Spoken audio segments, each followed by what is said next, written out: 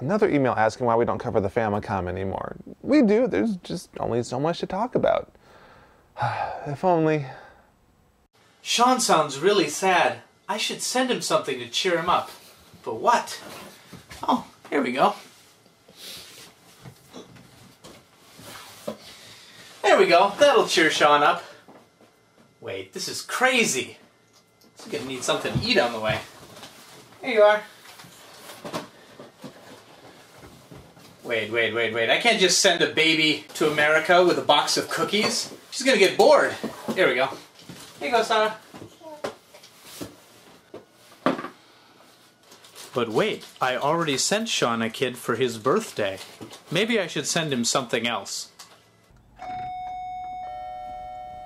What could that be? Huh? Oh. It's 2011, and soon everyone will be getting their hands on a 3DS.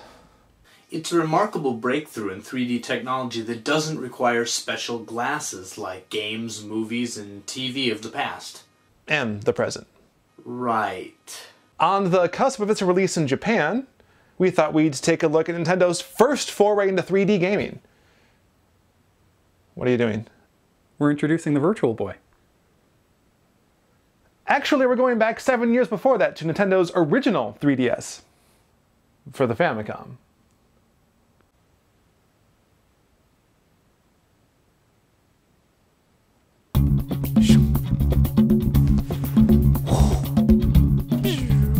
No.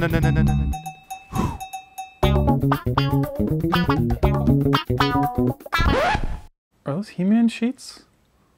Maybe. There were many games made in the 80s which tried to evoke the illusion of 3D depth. One such method was isomorphic 3D. You can see these examples in lots of different games. Zaxxon. Qbert. Populous. The Immortal. That was an Apple II GS game made by Will Harvey and his Sandcastle team at Electronic Arts. Whatever. Marble Madness.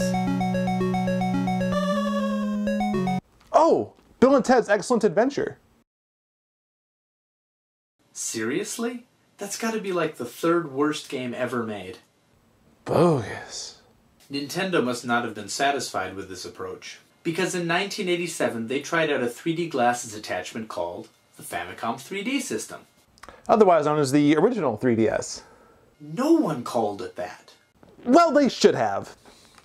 Released only in Japan, the Famicom 3D system used an electronic shutter system with two liquid crystal windows that can alternate quickly between clear and totally opaque. Each eye sees a different image from the same screen, making the 3D effect possible. The 3D system adapter plugs into the third player expansion port on the front of the Famicom. Or on the side of the twin Famicom. Oh, この感じは何? くすぐったい私は. You okay? 気持ちいい. Are you guys done? Hi.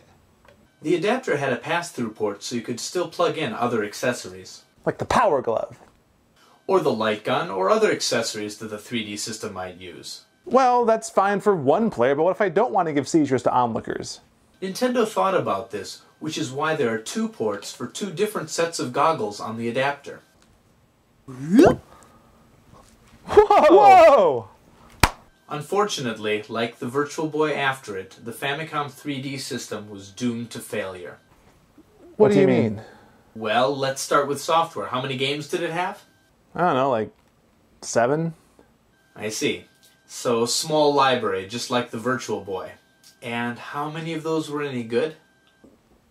A couple. What else does it have in common with the Virtual Boy? Well, if we make any more fun, I bet the fans of the Famicom 3D system and Virtual Boy are going to come after us. One step ahead of you. Okay, so Nintendo made a handful of games for an accessory that wasn't terribly successful. What's new? Actually, they only made one.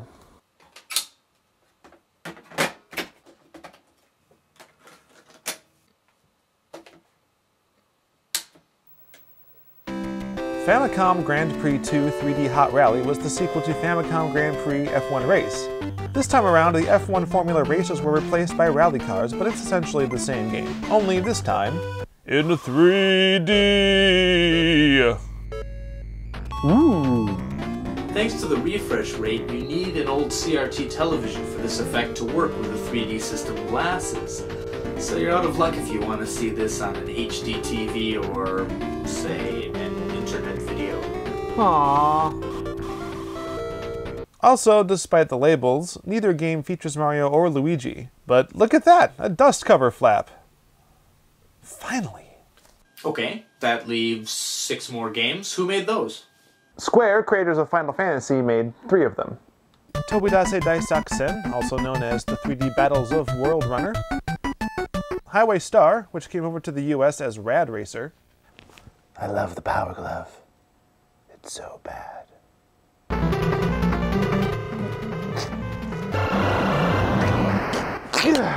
God, this thing sucks! And JJ, also known as Jumpin' Jack, the sequel to Tobidase Daisakusen. Not to be confused with...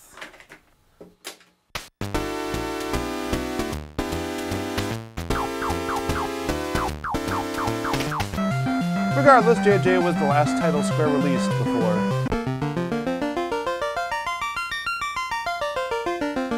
In fact, wasn't the music done by Nobuo Uematsu? Well, maybe Nintendo saw his potential and put him in a game that people actually heard of. Speaking of games you may not have heard of,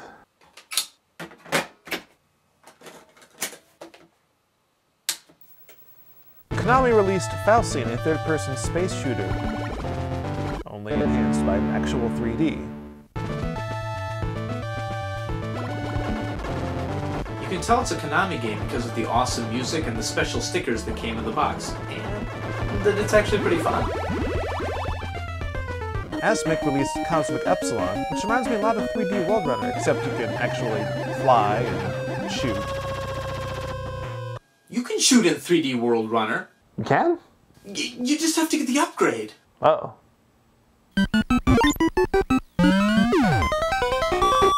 I don't have the patience for that.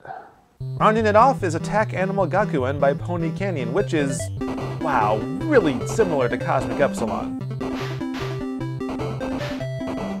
Actually, all of those games seem really familiar.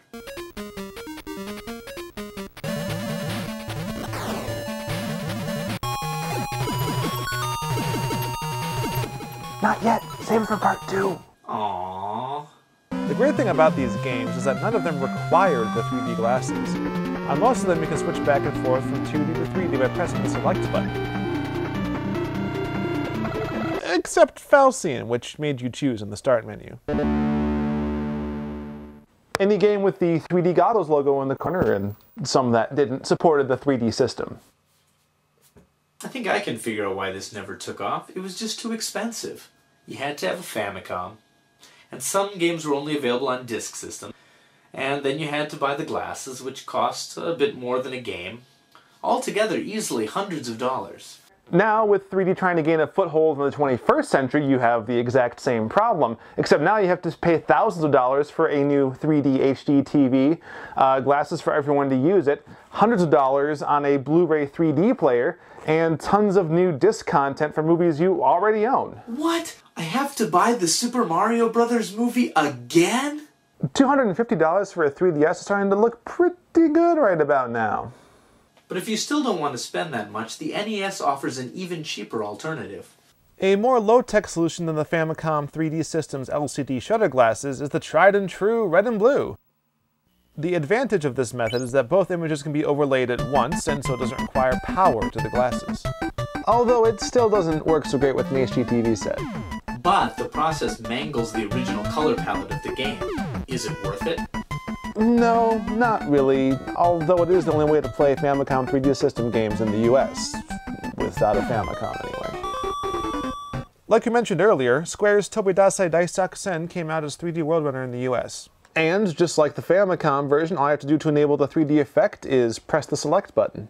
By this point, those of you who knew about Rad Racer's secret feature know what I'm going to show you next.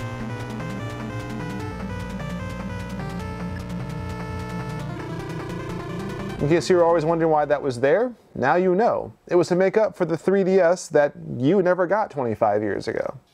Neither solution was ideal. Which is why the new 3DS is such a big deal, because it doesn't require special glasses or unwanted alteration to the game software to make it give off the 3D effect.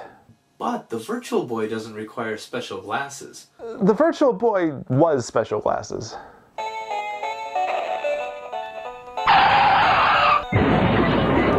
I'm okay! What about Orb 3D? What about it?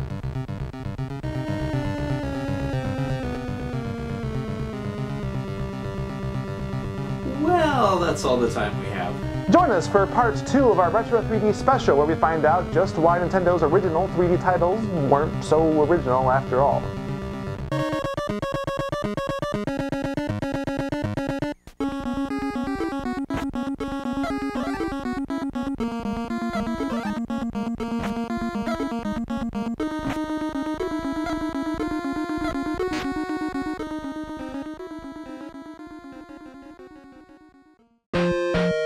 Famicom Dojo 次回 Hey, can I get some cab fare?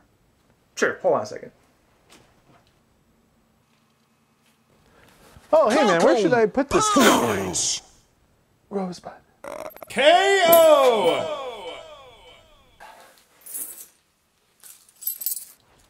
There you go. Don't spend it all in one place, okay? Famicom Dojo. Is this Canadian money?